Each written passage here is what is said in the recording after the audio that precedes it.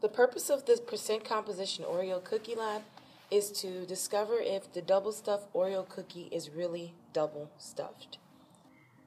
Before you begin the lab, you must first answer your hypothesis. The hypothesis states that double stuffed Oreo cookies contain twice the amount of cream filling as a regular Oreo cookie. Do you believe this is true or false? Record your answer on your lab sheet. The materials you're going to need for this lab are a regular Oreo cookie, a double stuffed Oreo cookie, foil paper, and a spoon, and lastly, you're going to need a balance. So let's look at the data table. You will fill out the data table with all the information that I'm about to give you. The first thing I need to do is to weigh the mass of the whole Oreo cookie. So first I will tear the foil paper and weigh the cookie with the filling.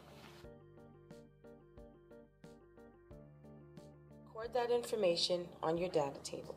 To get the mass of the cookie, I will need to separate the cookie from the cream filling using my spoon.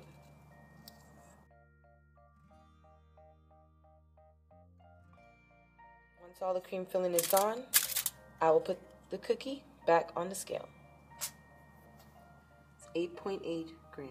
To get the mass of the cream filling, all we would need to do is take the mass of the whole Oreo cookie and subtract the cookie from it.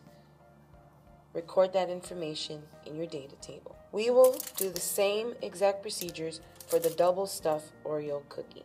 Here's the mass of the whole cookie. Next, I'll remove the cream filling carefully.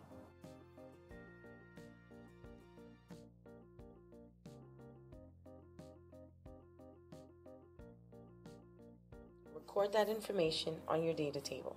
Using your calculator, calculate the mass of the cream filling for the double stuffed Oreo cookie. For the table, you should have gotten the following results. Check your work.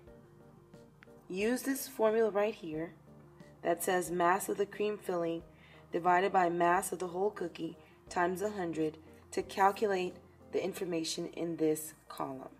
Once you're through,